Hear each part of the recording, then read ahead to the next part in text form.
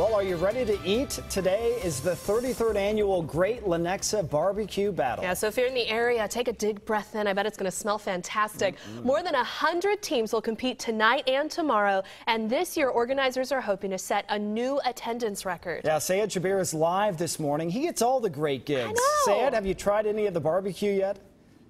You know, they haven't started cooking yet, but I can't wait till they do because the food's going to be great. The smell's going to be even better. But take a look. They've already started setting up. They have all their tents. They have their trailers, their grills, the smokers. They're all here, and there's going to be even more coming in starting in about a half an hour or so. This is going to be a huge event, 185 teams, thousands of people, and the recreation superintendent for Lenexa, Lindsay Hart, is joining me now.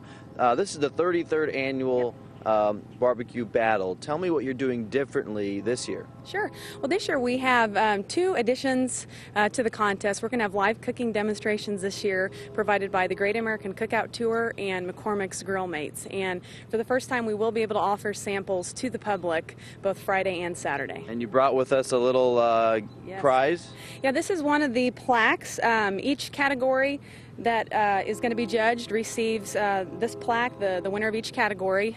There are 7 of these that we're going to be giving out tomorrow, so this is what everybody's striving for. Absolutely, and you can see it says Kansas State Championship. This barbecue battle is considered the championship for Kansas barbecue. There's going to be about 240 judges sampling all of the food. It's going to be huge. They're expecting about 25,000 people out here tonight and tomorrow. It's a huge event. It starts at 5 o'clock today, goes till 11, and then from 9 a.m. to 5 p.m. tomorrow. It's $5 tonight and free all day tomorrow. So it's going to be a huge event, a lot of fun. You got to get out here and participate and grab yourself some barbecue.